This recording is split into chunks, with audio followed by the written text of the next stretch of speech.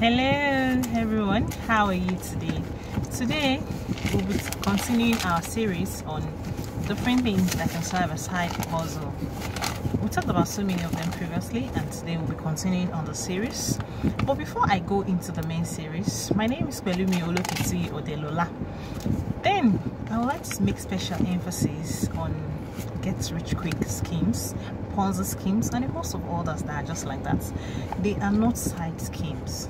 Sorry, they are not side hustles, and we really need to watch it. A lot of people are falling victims of this, and it's so amazing that so many have gone viral and they've gone bad, and virtually everybody heard about it. But you're still surprised that if another one is rolled out today with good marketing scheme, good advertising scheme, a lot of people are still going to rush into it and still fall victim of it. Please, let's watch it. They are not side hustles. They are what they are.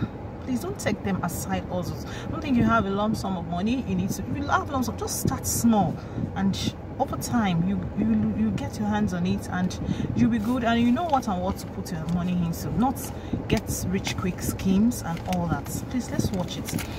I will quickly run through the ones I have for us today before my time is up. The first one is driving for a ride, like Bolt, Uber. You can register for such services if you have a 9 to 5 job. After work, you can do some of those services and you get paid for it. Then you can do data entry job. I think about that. All those Fiverr, all those Upwork gigs, that's what it actually entails. Data entry, freelance writings. You can do it and you earn in foreign currency anywhere you are in the world. We also have fashion design. If you know how to make clothes, to do fashion designs and all that, it can serve as side hustle. Music bands.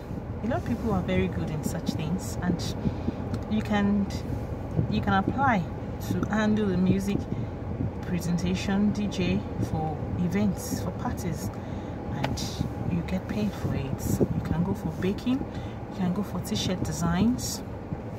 People print all sorts on clothes. It's very lucrative.